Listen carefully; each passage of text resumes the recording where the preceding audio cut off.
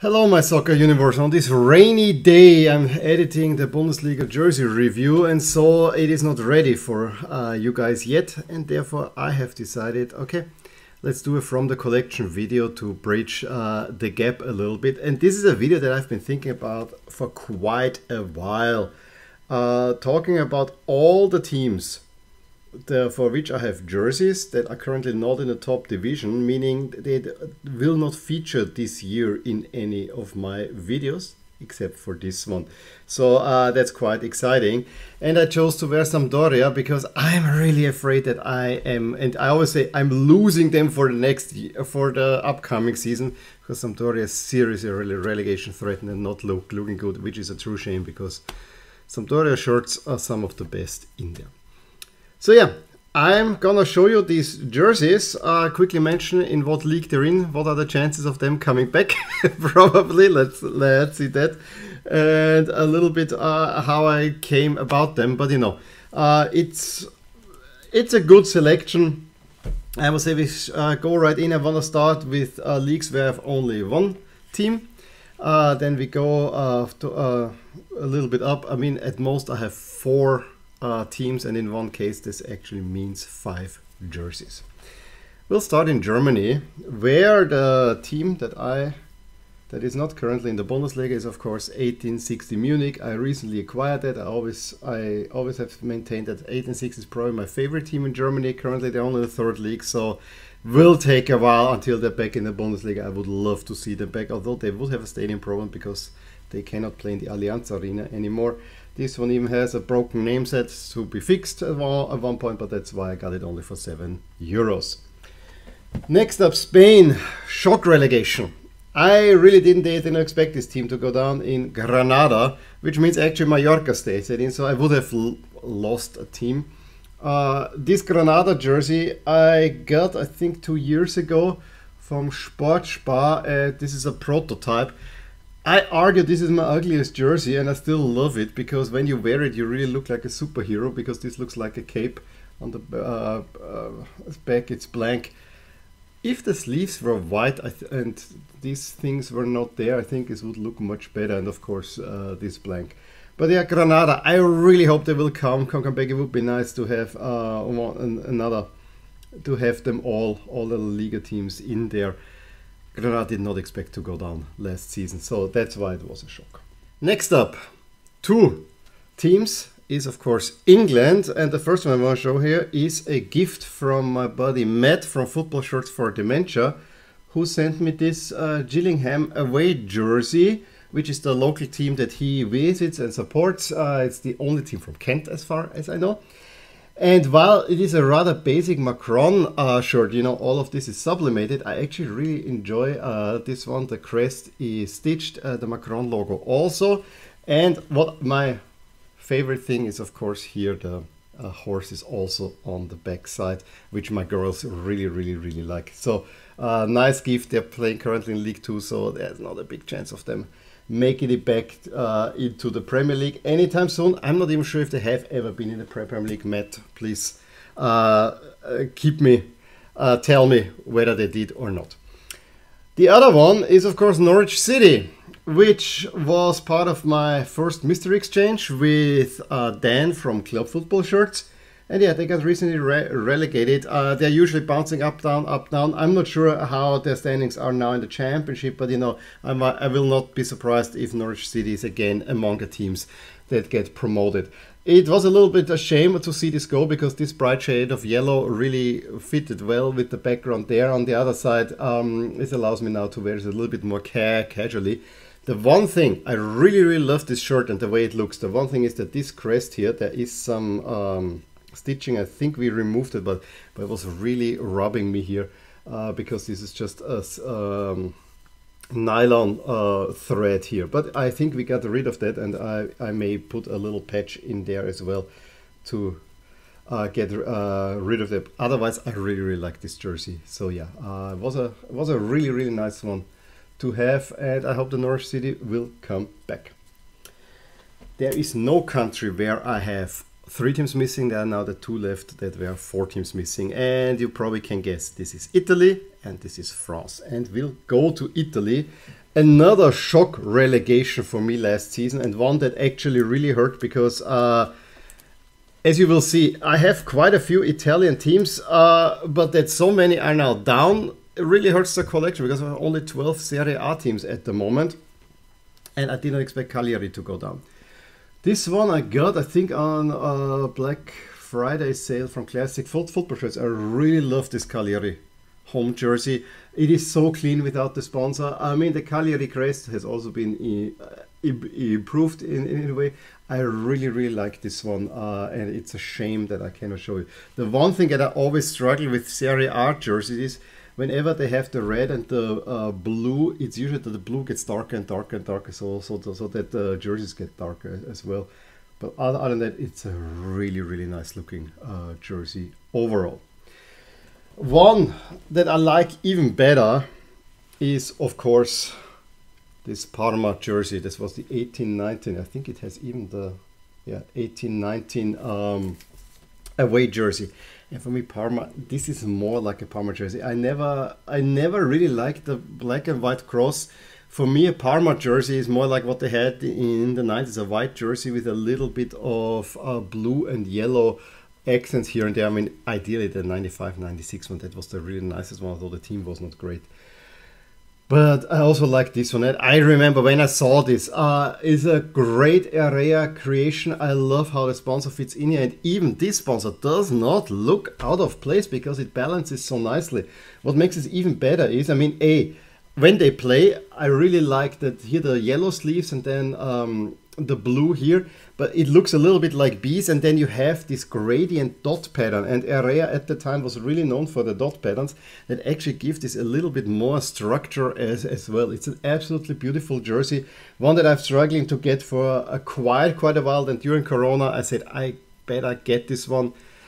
I only got with Bruno Alves. It's an L, it's rather tight. I would love to have this in a double XL. Of course, Viva la Mama, always like it. And of course, Gervinho would have been even better. But you know, Bruno Alves, it's a really nice shirt. Unfortunately, it's really tight on me. So this is one more or less for the collection. I really hope that Parma will come up soon, because this is a jersey that deserves to be on the background. A team that will not come back anytime soon is my first, my first really odd jersey. Chievo Verona. They're defunct. The club doesn't exist anymore, and there's not really a lot of movement behind in re-establishing it. When I bought this jersey, they were the sensation of Serie A, and I could get this, the full kit, actually for a really reasonable price. It's a double XL. It is huge. Homa nowadays is not huge, but this one is absolutely humongous on me. I look like a pterosaurus in a way. But I always like, I mean, it's again the bright yellow. I like the horse or the knight here. I never understood the double sponsor. Why do we have to have the same sponsor twice, and why do we need this one in red? That's maybe the only downside. But this is it's a really interesting shirt, and even here Chievo Verona. Problem is, of course, Chievo Verona, they're not the main team in Verona. Chievo is basically a little village just outside of Verona, so there's not much there, and there is so much ill will towards, you know, the owners that were there, that team basically died, although they were competing in Serie B last season. But yeah, it's unfortunately over with Chievo Verona, and so this shirt is becoming a novelty kind of in my collection. Probably of all the shirts that I'm showing you, probably my favorite is the last one from Serie A, and you can guess. It's this beautiful Venezia jersey, number 200 in my collection.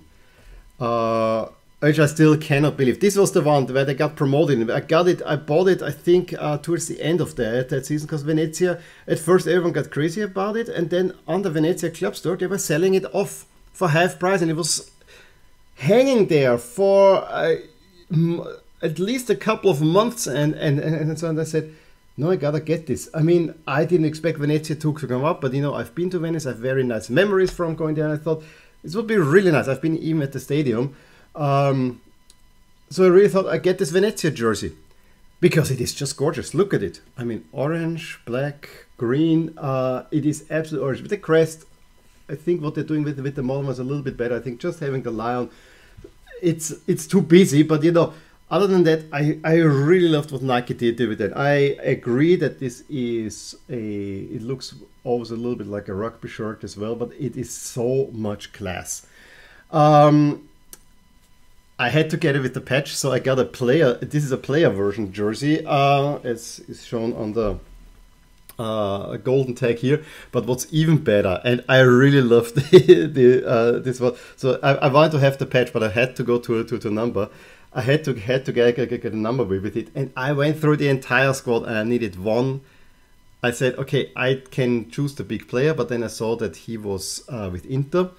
And I said, is there anyone that has had any games for Milan? Turns out Felicioli was playing for Milan, so I got him. I also like the number 14.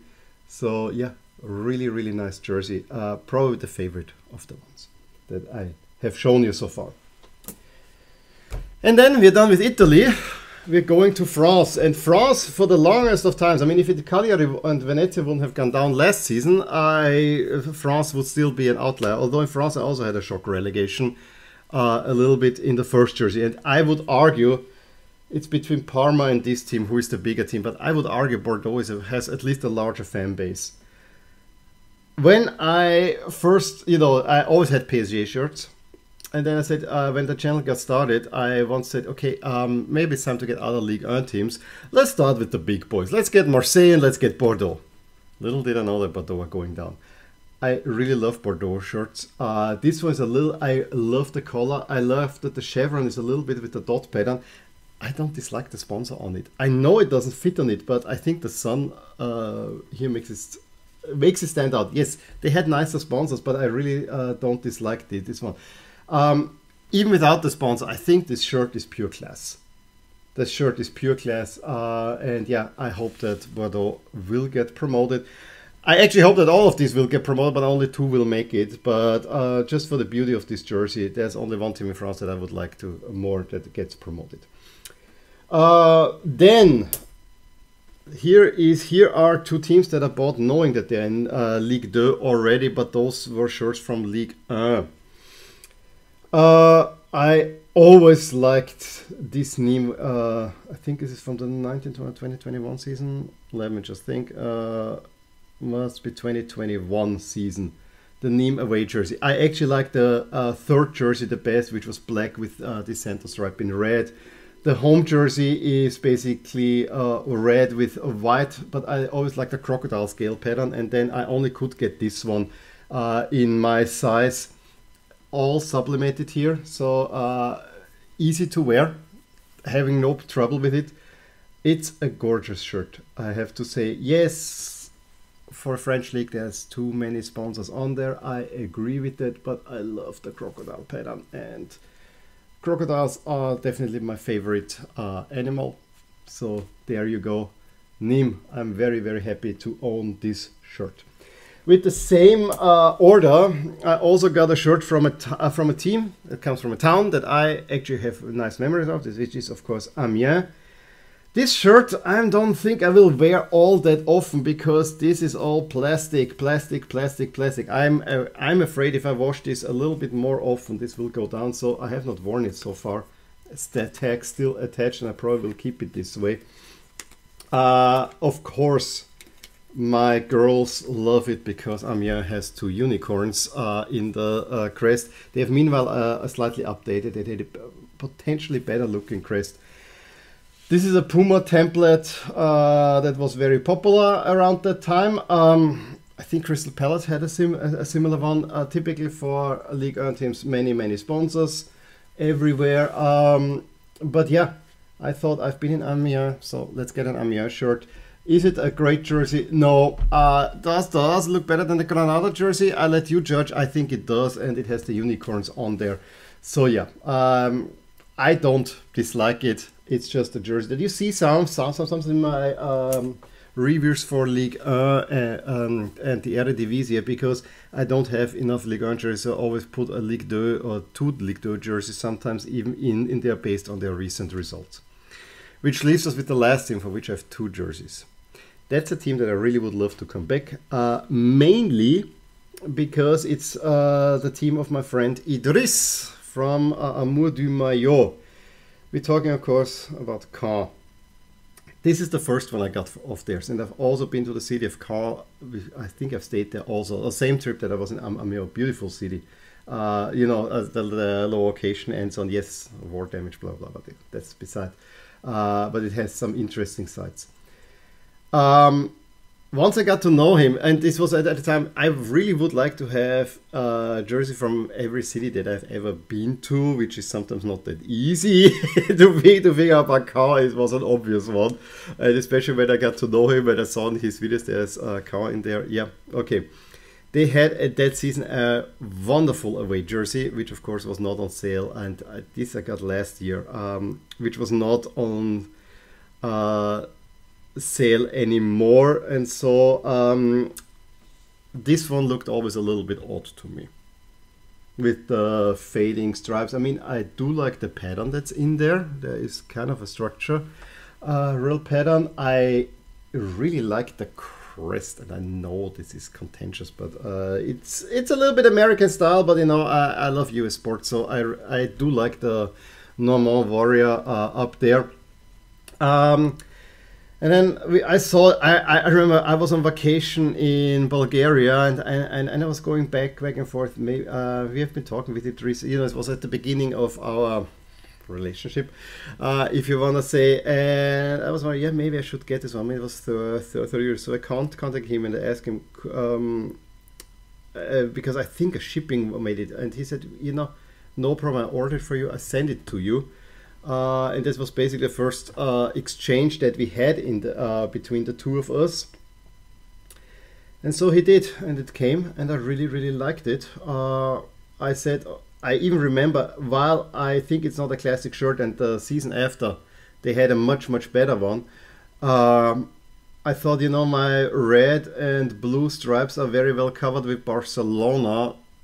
This looks a little bit different, and for that reason, it is kind of special. I even like here on the back, you know, there are the two lions, like from the Normandy. There's of course a longship and so on. So there's quite some nice stuff in there. So really, really happy with this one.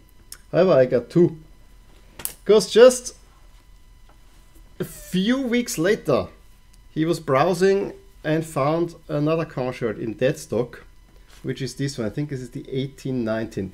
The one that I just showed, they just escaped relegation. They were about to go down, they escaped relegation and stayed in. So for that reason, that's a special shirt.